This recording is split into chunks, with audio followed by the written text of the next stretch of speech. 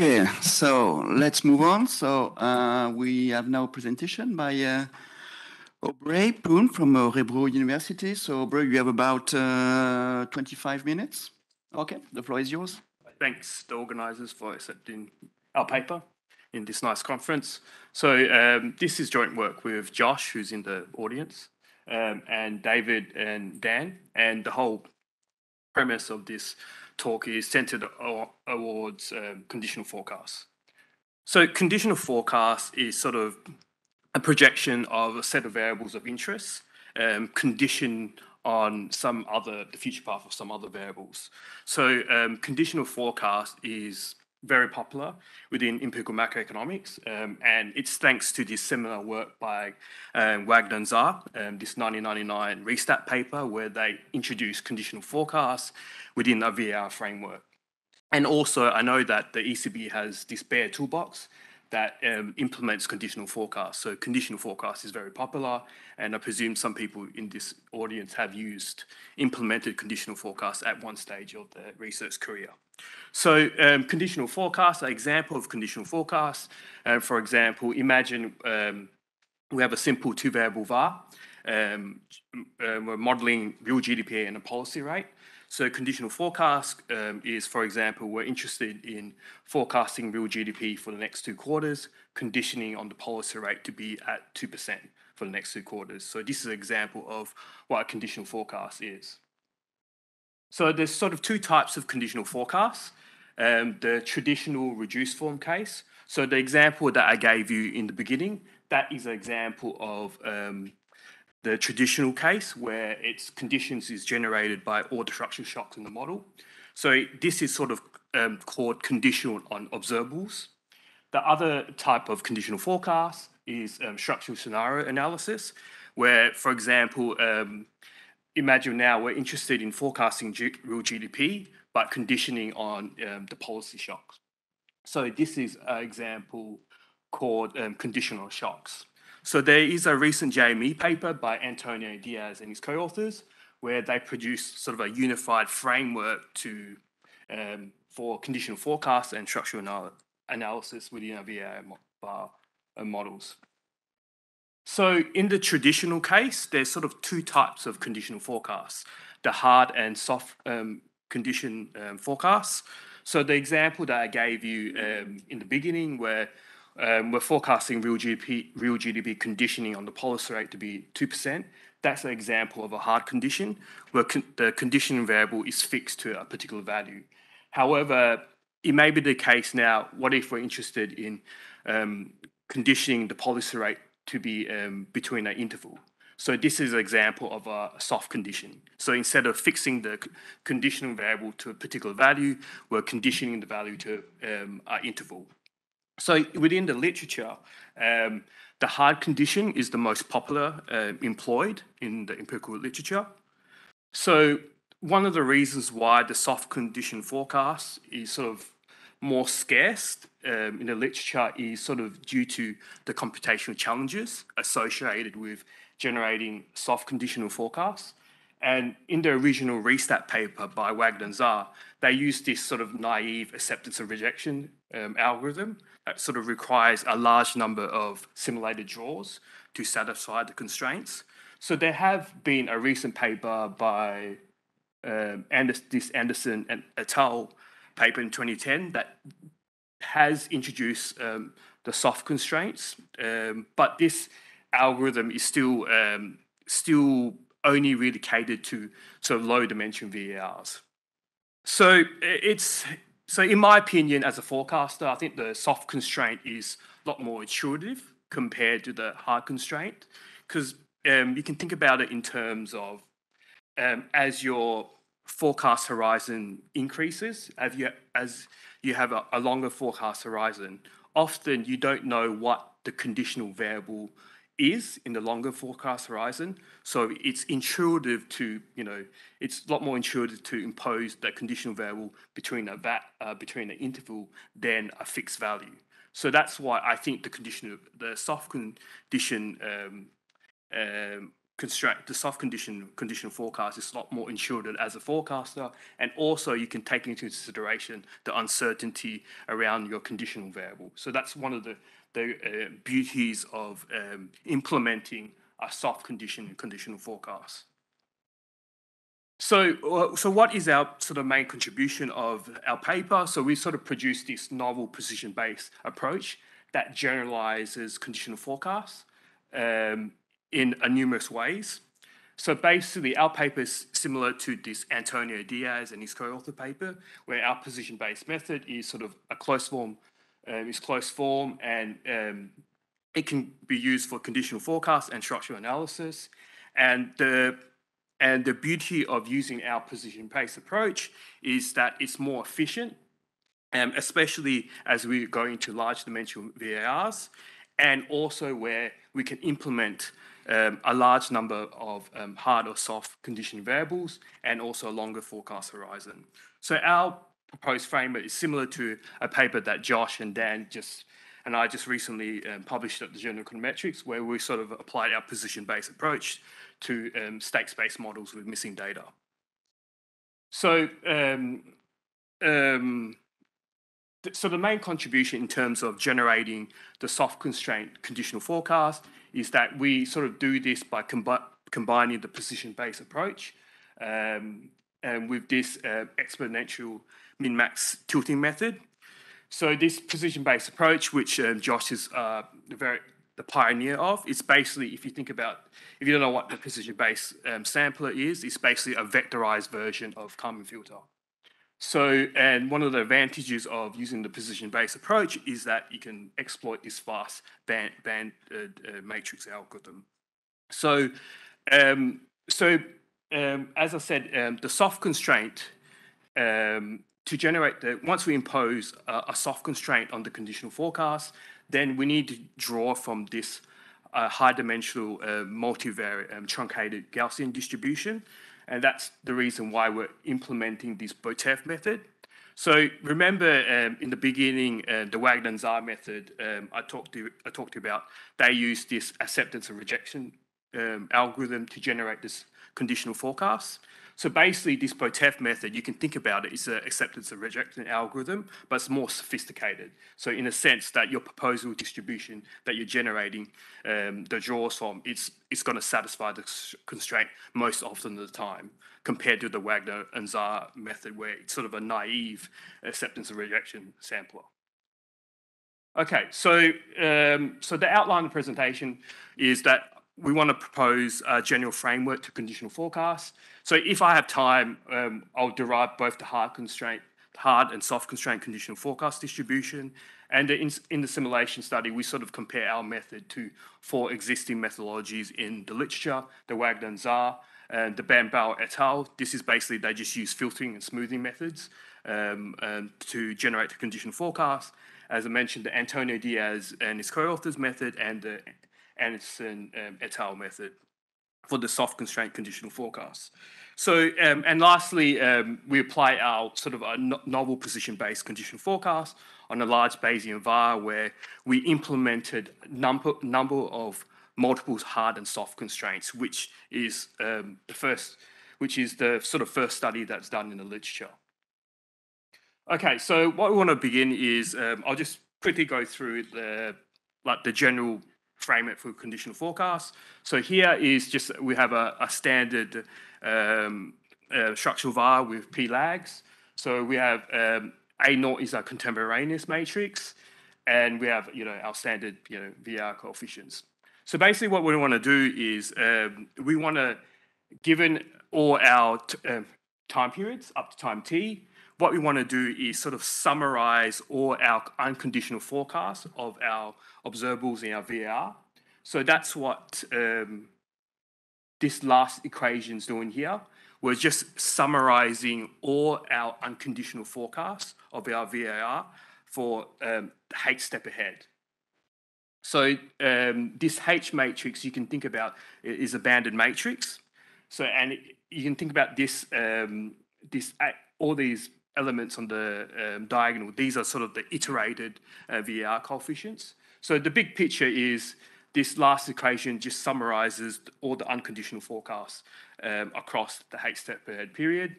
And then given that, determinant H is not equal to 0, and so the inverse exists, then we can get back this equation 1, where the unconditional forecast follows this multivariate Gaussian distribution with this mean and covariance term. And since, as I said, the H matrix is a banded matrix, we can use the precision-based sampler of Chan and Zelikov to efficiently draw all the unconditional forecasts in one single block. Okay, so what we want to do next is basically we want to put some restrictions on the future path of our observables. So this R matrix is what we're doing. We're just putting some sort of restriction on that. And the small r and the omega are just the associated restrictions on these restrictions on the future path of the observables. So basically, given equation 2 and 1, we can sort of substitute, we can combine these two, and then we get back equation 3. So equation 3, big picture, is basically, it's telling us the story of the conditional observables case. This big matrix R on the vector of all the unconditional forecasts is just putting a restriction on the future path of observables, and equation 3 is explaining the conditional on observables case. But what we want to do here is we want to provide a general framework. So we want to sort of show equivalence between the conditional and shocks case. So basically, what if now on equation 3, the epsilon, we want to put some sort of restriction on these shocks. And that's basically what equation 4 is doing. We're putting some restrictions on the shocks of the conditional forecasts. And equation 4 is basically explaining that relationship. And then the next equation, combining equation 3 and 4, we're then showing this relationship that the conditional observable case sort of relates to the conditional shocks case. And to solve equation 5, because given that we assume that the number of shocks is less than the number of observables, so this equation 5 is sort of undetermined and has multiple solutions. So what we do is we follow Antonio Diaz and his co-authors, and we just, what they do is they just use this, they pick one solution and they choose this Moore and Penrose inverse. So then we can solve that equation 5, and sort of equation 6, big picture is just to show the equivalence between the conditional on observables case and the conditional on shocks case. And depending on sort of what we set for R and omega, we can either set for a conditional observables case or conditional shocks case. And then equation 6 is basically, the result of equation 6 is that we can now sort of generate a general framework for a general distribution of the conditional forecast distribution, which is denoted by this term here. So this result is very general, and it can encompass a lot of useful and popular conditional forecasting. So it's just depending on what you set for R and omega, and you can get back conditional shocks case or conditional observables case.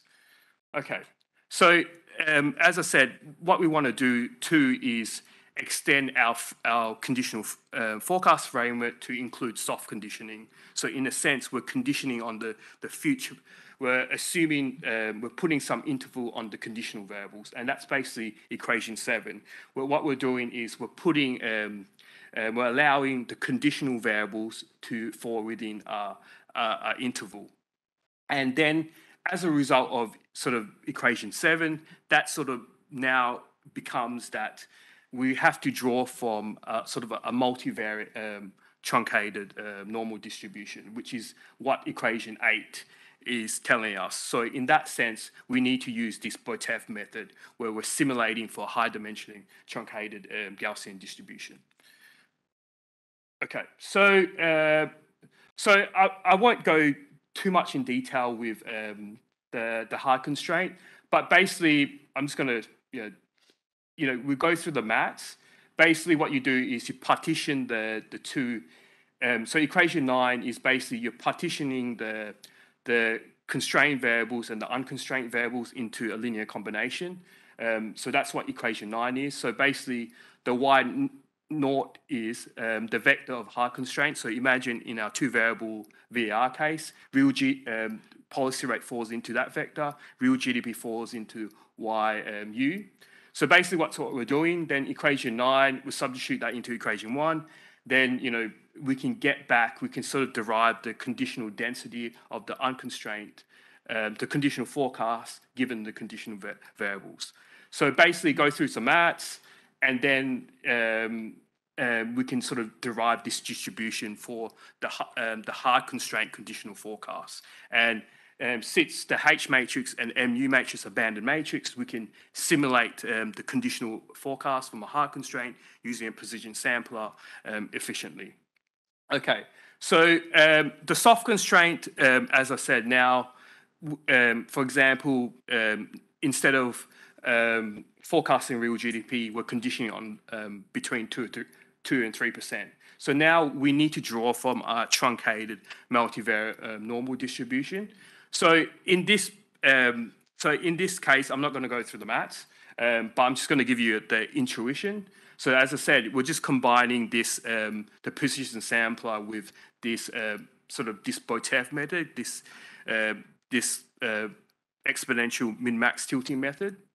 So the intuition, you can read, or you can talk to me after, or Josh, if you want to know the ins and outs for the soft constraint algorithm. But basically what we do is we draw from this we draw the constraint variable marginally from this multivariate truncated normal using this Botev method. And then given that draw, then we can generate the conditional forecast using the precision sampler. So that's just the basic intuition behind that. Okay. But what I want to do now is, in a simulation study, we want to compare our proposed precision-based approach to existing methodologies. So the hard constraint, we compare it against the Wagner and Czar, the Bambara et al., which is a filter and smoothing method, and the Antonio Diaz method. For the soft constraint, we only can compare it against the Wagner and Czar and the Anderson and et al. Method. So the Bambara et al. And the Antonio Diaz and his co-authors, you can't impose a soft constraint conditional forecast within their framework. So that's the reason why we can't compare it with them for the soft constraint. Okay, so what we do is, this is just the details of the simulation study. So I'm not going to go too much detail, but basically, these are the details, and we just you estimate using standard uninformed priors. Okay, so basically what we consider in our simulation study for the hard constraint is we have a median VAR with a short forecast horizon, so an 8 variable VAR with a 5-step ahead, and we have 3 constraint variables. A large VAR, we'd also consider a large VAR case with a long forecast horizon, so a 15 variable with a 20-step ahead, and again 3 constraint variables. We estimated using 25,000 MC jaws and with 10,000 burning period. And these are sort of the graph. This is the graph, the conditional forecast for the first 4 variables for the large VR case. And you can see that the posterior estimates across the 4 methods are exactly the same. So basically, our precision-based approach generates exactly the same estimates as the 3 other existing hard constraint methods. So, but you want to say, because I mentioned our method is computationally more efficient. So what we do is we sort of derive a table where we compute the computational times. So we have a medium, large, and extra large. So the medium large is what I've defined in the simulation study previously. Extra large is a 40 variable case. And here, the H step ahead means the forecast horizons. The N naught is basically the number of constraints. So you can sort of see that either for the 2 lags and a 4th lag, the number, our precision-based approach is clearly more computationally efficient compared to the 3 existing methods. Okay, so let me. So basically what we do next is do a simulation study for the soft constraint. Is basically an 8 variable VAR, and with a long forecast horizons with 1 soft constraint. Again, we sort of implement similar details to the hard constraint. Okay, so again, our posterior estimates gives us exactly the same estimates as the Wagner-Zar and the Anderson and Natal method, but how does it compare in terms of computational time? So in terms of computing this conditional forecast, our position-based method took 62 seconds, and the Anderson et al. Method is competitive, took 70 seconds, whereas the original Wagner-Zar method took like 2005 minutes, like really computationally inefficient. But you might say, oh, you know, the Anderson et al. Method is sort of a competitor. It's quite competitive. But yes, so what we do next is we explore how our position-based method compared to the Anderson et al. Method, where you can sort of see that for the N or means the number of constraints. So you can see that for one constraint, our position-based method and the Anderson et al. Method gives you pretty much the same in terms of computation efficiency. But as the number of constraints increases, clearly our position-based method is better than the Anderson and et al. Method. Okay. So for the empirical application, what we do is we estimate a large Bayesian VAR, a 31 variable quarterly VAR. So basically all our sort of VAR follows from this Comp et al. Method. So we estimate our large Bayesian VAR using this asymmetric natural conjugate Minnesota Pi that Josh has in QE. And basically what we do is we investigate the macroeconomic impact of a combination of a multiple soft and hard constraint at once. So we are sort of the first study that does this. Okay, so basically what we do is we estimate the model up until 2019, and then we impose a soft and hard constraint on CPI, unemployment, and the 10-year treasury rate. And the constraint that we implement mimic the baseline and adverse scenarios of the Federal Reserve 2020 stress test. So here's just an example of the soft constraints. So we impose a soft constraint in CPI and a hard constraint on the unemployment rate and the treasury yield. And you can see that this is quite complex because the bounds for the soft constraint, it changes over time. So this soft constraint, so this type of scenario is very complex. So that's the baseline case. This is the adverse scenario case, and these are just the results. So I don't have much time, but basically these are, we have real GDP, industrial production, business sector, per hour, housing starts, stock market, and the VIX. Basically, this is the conditional for the baseline scenario. So this is where the economy is moving along steadily. So you can see that the red line is the conditional forecast, and the blue line is sort of the unconditional forecast. And you can see that majority of the real variables are increasing. For the baseline case, you can think about this as a negative shock to the economy, like a COVID shock. And you can see that for the red line, majority of the real variables, the conditional forecast drops. So to conclude, basically we propose this novel position-based approach for conditional forecasts, and it can encompass various things like scenario analysis or entropy tilting.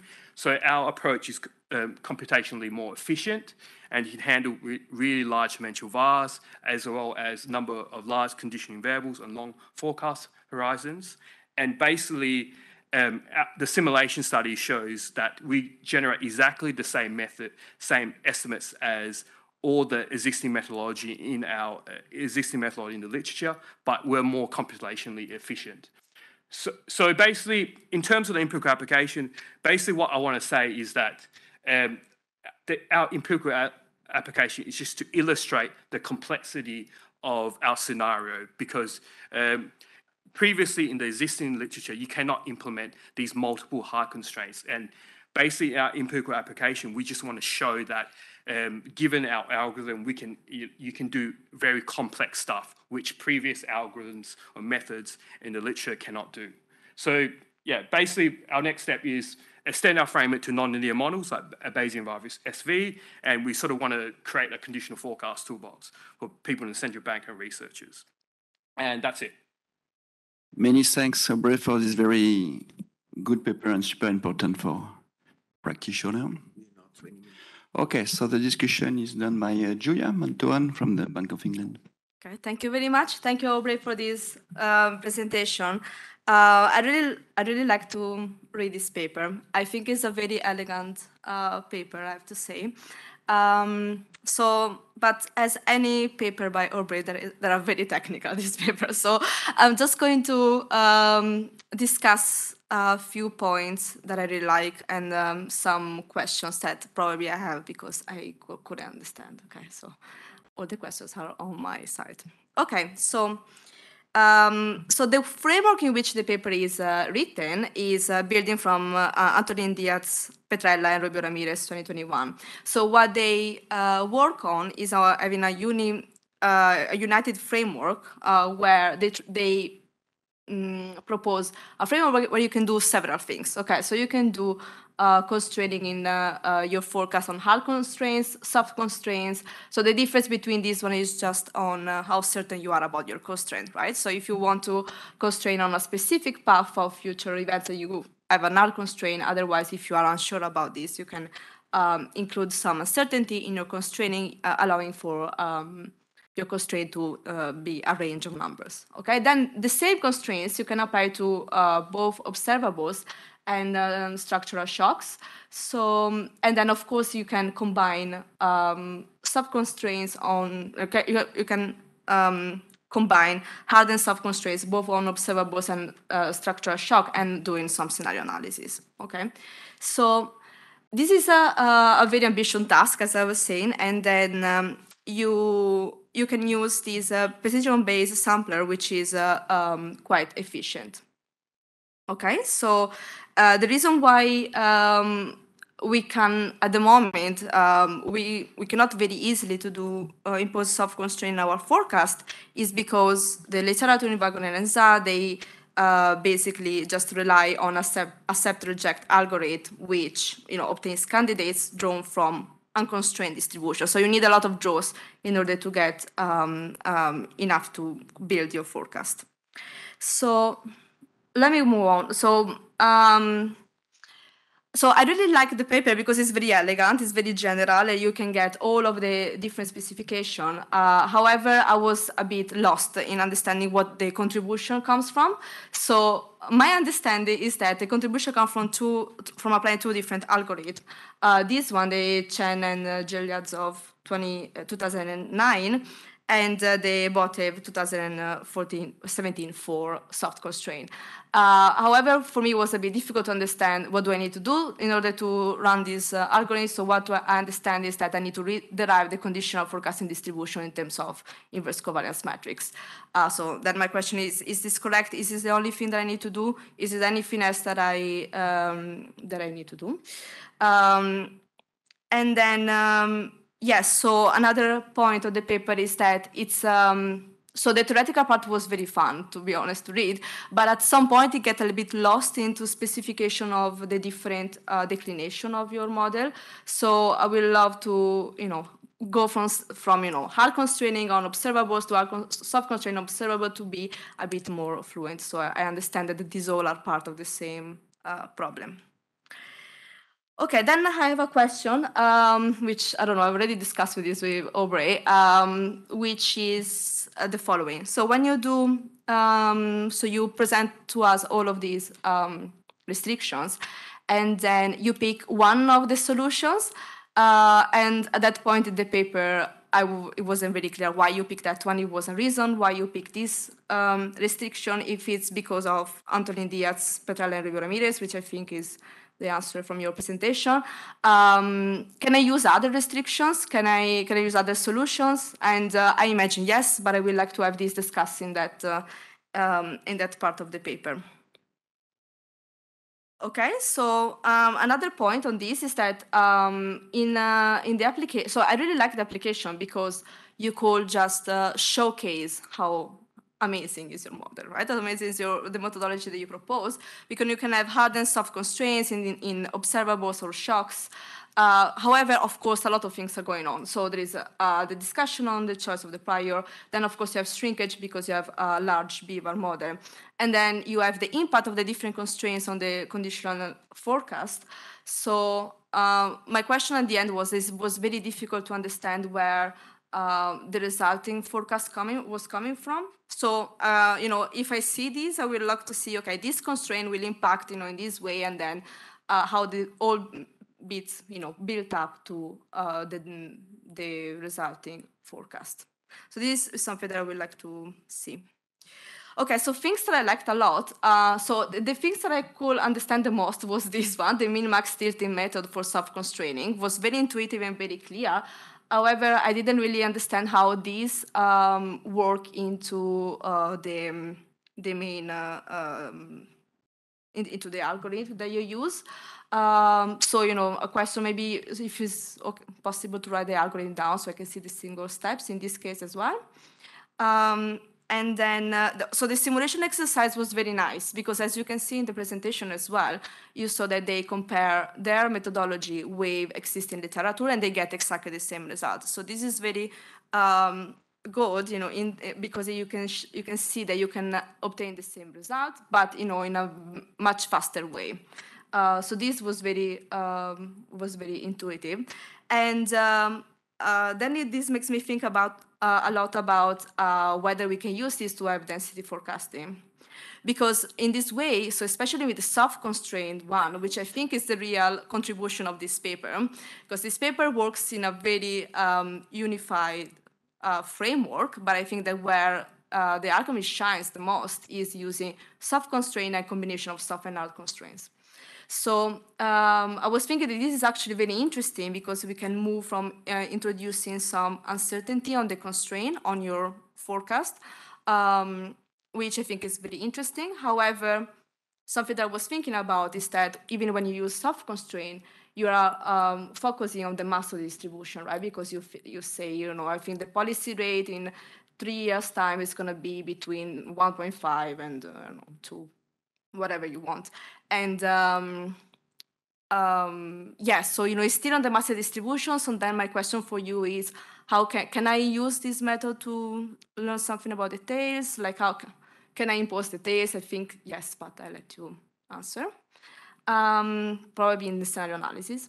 And okay, so just let me leave you with this point on why you should be thinking about using this methodology, okay? So I think that if you're interested in doing conditional forecasting, especially using soft constraint or a combination between soft and null constraint, using a large VAR, which is what all policymakers do or should do, then this methodology is very good because you can achieve a very high, you can have the result in a very short amount of time and they are very accurate. So then, the obvious question is, where can I have the code to actually run this? Okay, thank you. So we have time to take questions. Simeon, yeah. Okay, yeah, thank you. I think the presentation was very good and convincing, especially that you have a method that can do all the other methods.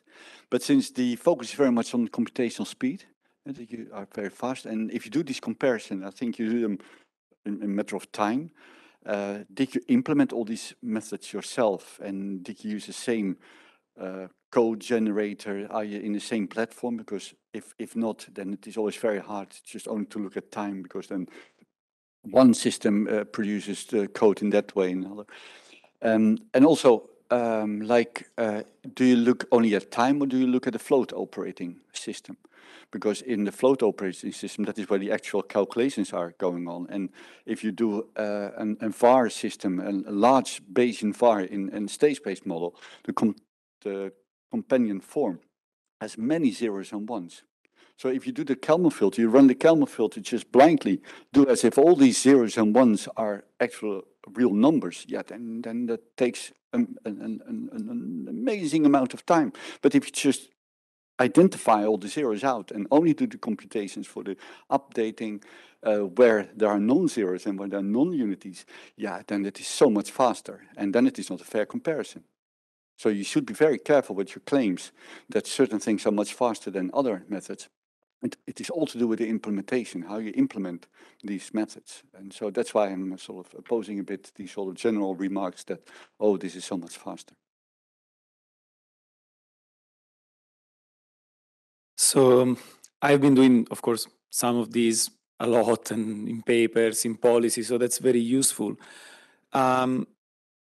There is a recent paper by McKee and Christian Wolf at MIT that says, well, actually, a lot of the stuff we have been doing, like the Simpson-ZA or the Lipperen-ZA way of thinking about scenario, actually doesn't really work. Like you're still subject to the Lucas critique. And I guess the intuition is, if I do this tilting or this conditional forecast using shocks that are unanticipated, or using tilting period by period, I obtain a scenario that is very different than relative to a scenario where I anticipate everything at time zero, right? And one can think of, it's underlying, say, our policy communication in central banks, forward guidance and so on. So my understanding of that econometrica paper is that they say you are constrained in the scenario analysis of what you can do using shocks at time zero, or, residuals at time zero. You need to span that. So that, of course, is a bit of a killer, because if you do it the hard way, at least how I understand it, it's very hard to nail the paths you care about. So what I was wondering is whether you could come to the rescue to some extent, because if you do it a soft way and instead you allow for a range, then maybe you're more likely to be able to implement scenarios using time zero shocks. So, at least that was my part of the reading of what I've seen. Any other questions?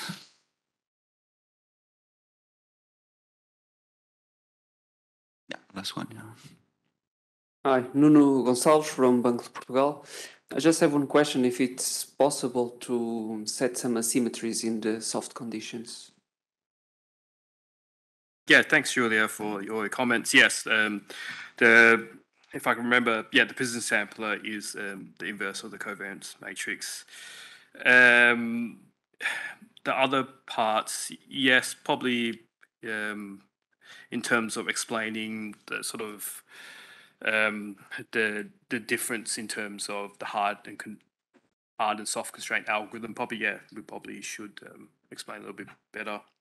And in terms of the forecast accuracy that you asked, so basically as we showed in the simulation, we're just showing our alternate method to generating conditional forecasts. And I think there are many applications out there. I think Todd Clark and Mike McCracken has done some application on conditional forecasts. So if we use our method and implement, do the same exercise as what they did, we should get the same forecast accuracy.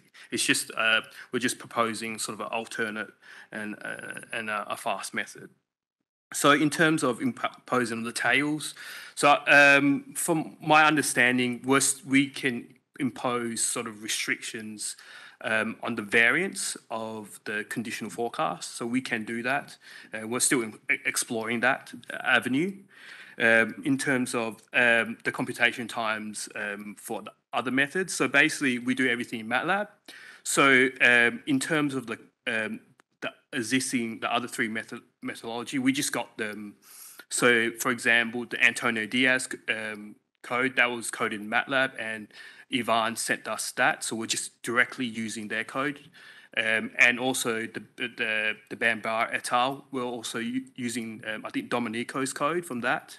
And the Wagner and Czar code is basically, we're using Marik's code, where he sort of published in Economic Letters where he improved the Wagner and Czar. So we're not actually, so basically we're not coding the three existing methodologies by ourselves and making up the numbers. We're just using what's already out there, their code, and we're just comparing our method to what theirs. So it's sort of, I understand your point. We can sort of if we want to, we could probably, make the common filter, the filtering methods more efficient. But we're just comparing on what is the available code that people are using now. That's just, I think that's a fair comparison.